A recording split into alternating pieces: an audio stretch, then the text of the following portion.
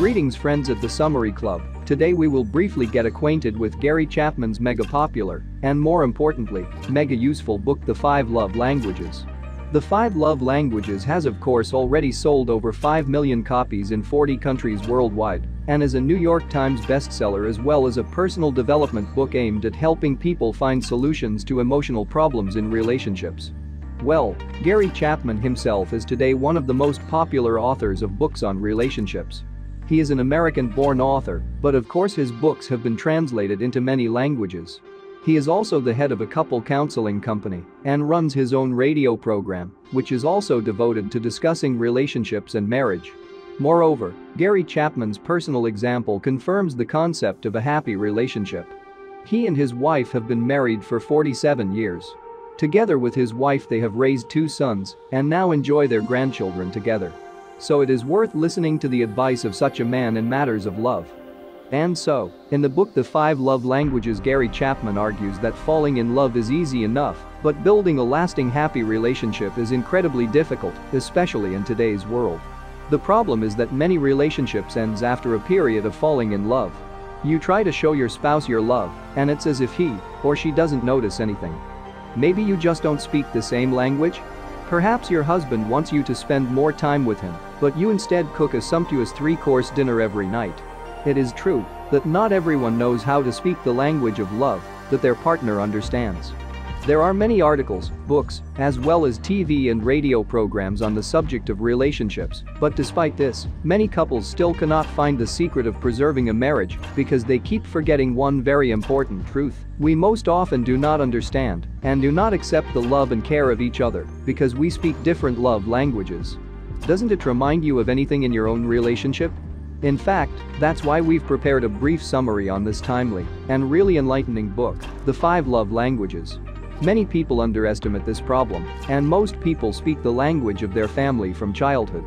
Later on, many of us make a considerable effort to learn a foreign language, which becomes our second language. But if we meet someone who speaks a different language, there is a language barrier between us. In order to communicate effectively with people from other linguistic cultures, we need to learn their language. The same applies to love. Your love language and your partner's love language can be as different as Russian and English. Therefore, we need to learn to speak our partner's primary love language in order to express our feelings toward him or her more effectively. Through his experience as a family and relationship therapist, the author has identified 5 basic languages of love and the types of people to whom they are best suited. The language of love for such people is words in various forms, encouraging words, words of support, respectful requests and expressions of gratitude. Words help such people feel that they are important to the other person. If they don't hear words of gratitude, they don't feel loved. So praise such a spouse more often to bring him or her joy. To increase the effect of positive words, compliment your spouse in the presence of colleagues or relatives, tell other people something good about him or her. This will give great pleasure, raise the importance in society and among friends, and your significant other will be just crazy about you. The most important thing for such people is to spend time with their partner as often as possible. And it is joint activities and common affairs that are important, not just physical presence nearby. After all, 2 people can be in the same room, but not be together. Spending time together means giving someone your full attention. The main thing for such a person is to feel that you are together, that you pay attention to each other. And a common cause helps to feel that as clearly as possible. Joint activities can be anything, such as sports or dancing, work, nature recreation, and in general any activity that creates a sense of intimacy. There are some people who see gifts as a basic expression of love because gifts are a visual representation of a person's thought, because in order to give a person a gift, you have to think about him or her. A gift is also a clear sign that you care about the person. It is a visible and physically tangible symbol of love that has emotional value. So if your spouse's native language is gifts, he or she will value every gift you give them because he or she sees it as love. A person who speaks this language of love is most often indifferent to the material cost of gifts, but more importantly to the attention. And of course, if gifts are so important to your spouse, you must learn how to give them. According to the author of the book, this is the easiest language. You can buy a gift, find one, or even make one yourself. It is good if the person whose love language is help knows how to voice their requests. Otherwise, the partner will find it difficult to please him or her. But one can always ask, "How can I help you?" And this will be the most sincere affirmation of feelings for the person whose language is help. Helping that takes up your time and energy. When you do something for another person is a clear expression of love. Actions such as mowing the grass, cleaning the kitchen, bathing the children, and walking the dog are examples of caring. And of course, your spouse belonging to this type of people will be beyond happy if you start to help him or her as often as possible. But if you constantly slack off from their duties, then worth-telling person feels that your love for him or her has already grown cold, and your family life after that pretty quickly fall apart.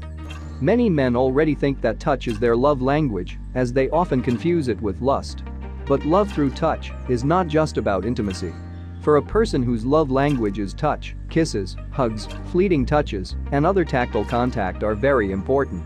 If a person vitally needs to be hugged, held by the hand or kissed on a daily basis, then his tongue is definitely touching. Accordingly, as you see, it is very important to know your partner's love language if you want to replenish his or her supply of love and favor to you. Then he or she will more often feel that you love them, and your family life will be much longer and most importantly happy. Accordingly, as you see, it is very important to know your partner's love language if you want to replenish his or her supply of love and favor to you. Then he or she will more often feel that you love them, and your family life will be much longer and most importantly happy.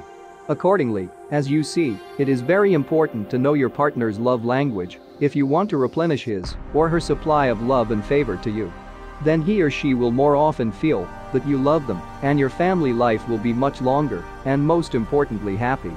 Well, if your partner keeps asking you to do things for him, it means it's important for him to know that you still love him. In general, you got it, make a list and start doing item by item. If not everything, then at least show that you are trying and that his or her requests are very important to you. You won't believe it, but sometimes it can be quite enough to make your loved one really happy. It is not often important not your fulfillment of your requests, but your attitude towards them, because this is how your partner can even subconsciously for himself to check how much you love him. This is, so to speak, a little test that you must pass in order to maintain a warm relationship with your significant other for as long as possible. Otherwise, the person may stop feeling that you love him, even if you think you are doing everything right on your part. Maybe they expect you to touch them often or help them around the house, but you give them gifts instead. This, of course, is also nice, but it is more pleasing to you than to your other half, so he or she sooner or later will feel that in relationships you love yourself and do not notice the real needs of your loved one. In general, if you try to talk about your feelings in your own language and not in the language of your partner, sooner or later he will subconsciously start to feel coldness and disregard from you. In this case, you may not even know what you did wrong, and your loved one may also not be able to explain it to you in plain language.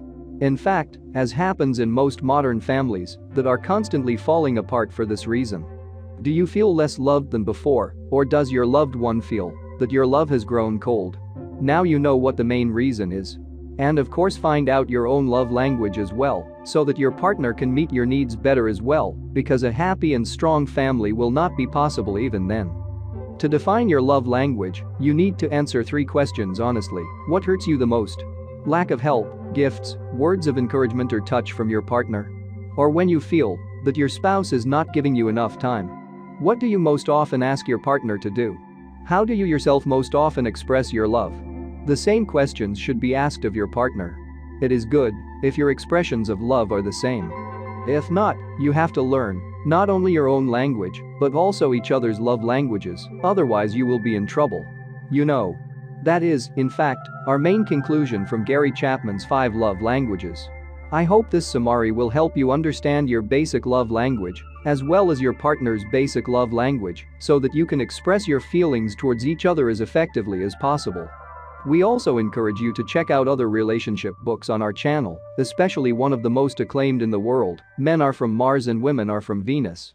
And friend, don't forget to subscribe to the Summary Club for becoming more successful, educated, kinder and wiser every day. Save hundreds of hours and dollars spending on boring regular education. Feel free to write your opinions and questions about each video. We read all the comments. In addition, go to our official website, where you can find reading materials or watch other videos on channel and links in the description. All the best.